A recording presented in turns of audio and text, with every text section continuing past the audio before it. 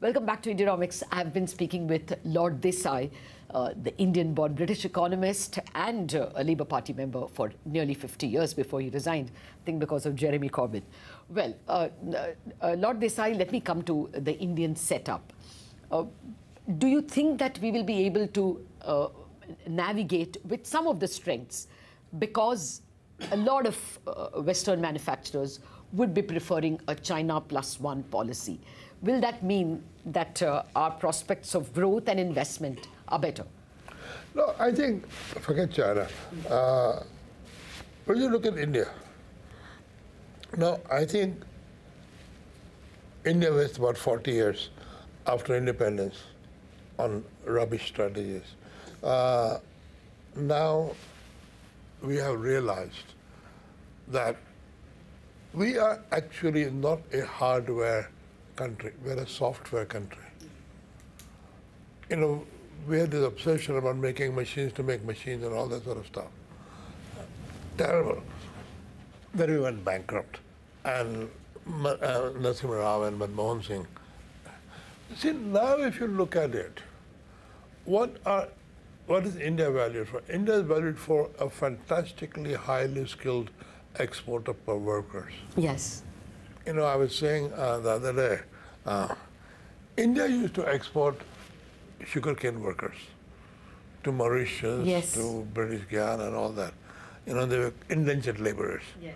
That was, you know, and the cycles of those exporter people were very economically accurate.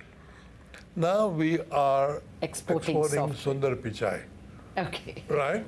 Sundar Pichai runs the biggest. Now they are wanting Indian people to run corporations, to be the technical solutions makers. So we have progressed. And I think we really ought to realize we are a service economy. We're not a manufacturer. Forget manufacturing. Money can be bought anywhere. Doesn't matter. So you're not impressed by this PLI scheme that the government has to attract more people into manufacturing through provision of subsidies? I think we ought to stop all that obsession with manufacturing. Manufacturing can be bought. We are the most efficient service economy going. Okay. Again, my analogy is, think of this economy as 20, 40, 40. Up to 20% are good enough to be in a developed country. Okay. Okay. In Rajiv Gandhi's time, this was called Bel India. There were enough number of people like in Belgium who were all right. Yes. Okay, then now more than Belgium. So 20% is like Belgium. Yeah, 20, 40, 40. A 20% rich Indians is 200 million people. Yes. That's one of the largest markets in the world growing. Okay. Okay? People will sell their manufacturers here. Don't have to worry about it. Okay. We have very good e-commerce structures. We have got fintech structure. And we have to stop being obsessed about manufacturing. Okay. No, that's a fair point. No, I mean, as a service economy. One more example. My one more example is Bollywood. Bollywood has never manufactured film equipment. They have done great films. Yes. We are a software nation. We're not a hardware nation. Get out of the hardware obsession. The economics is about buying cheap. No, let me take the other point that you have made, which is very important. This 20, 40, 40 economy. Really, the Indian market is only the top 20%, and we have several economists, Arvind Subramanian, all of them worrying about it.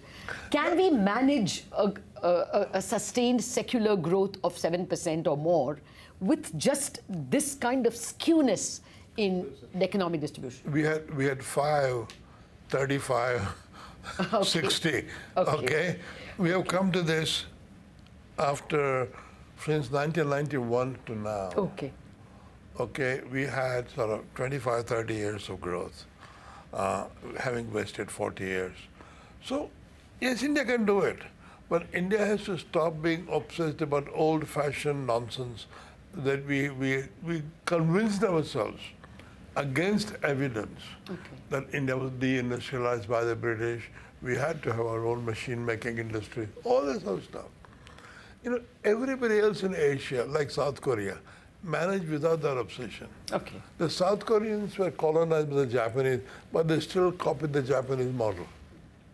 No, suppose I accept your point that we don't obsess on manufacturing. Your point is that the skewness in income distribution need not, be an obstacle to secular growth. Look, every other country in the world is capitalist. And capitalism works like that. Okay. Capitalism works on inequality. Makes the rich richer, I guess. We want to overcome the inequality. Inequality won't be overcome by the state doing anything. Inequality will be overcome by having economic progress. Okay. Trust capitalism. Forget about everything else. We've been through all the thing about socialism. Socialism is gone. Even China is not socialist anymore. Can we just consider our strengths? And when I come to India, at this time especially, I'm very impressed by digitization, by fintech, things like that. Now you see, what is coming next is artificial intelligence, robotics. India will be good at that. Yeah. We have a surplus labor, but we will not get anywhere by fighting robotics. We will invent probably the best robotics going. And use it to create... We have people like that. We have very clever people. For all these years of having IITs and IIMs, now at last we can earn it's bearing fruit. Of that. So let us concentrate on those things and not be sentimental about, Make in India or Antyodaya. Antyodaya will happen, not by worrying about it, but by concentrating on, let the top 20% grow to top 40%. We had a series of interviews on India at 75, and we were all looking at India at 100. One of the worries is, yes, we are the 5th largest economy now. But if you looked at us in per capita terms, we are 130th. So is that likely to be an obstacle, or do you think... No, again and again I say, because we wasted 40 years in the wrong technology. And even now, with the BJP in power, the manufacturing obsession doesn't go away. Somehow we believe that only manufacturing, making solid things, is good economics. Nothing is good. Forget about it. Economics is about buying cheap and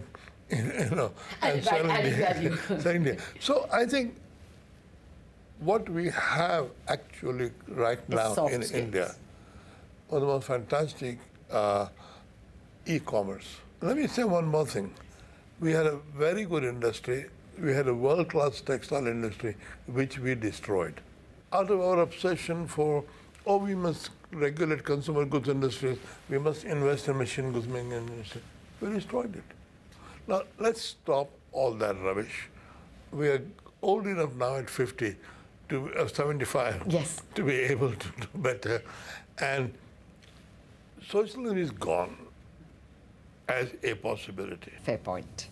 Thank you very much, Lord Desai. That's very important advice to concentrate on services and software where we do well, and to remember that capitalism has served the world much better, socialism on its way out. Thank you very much indeed for joining us.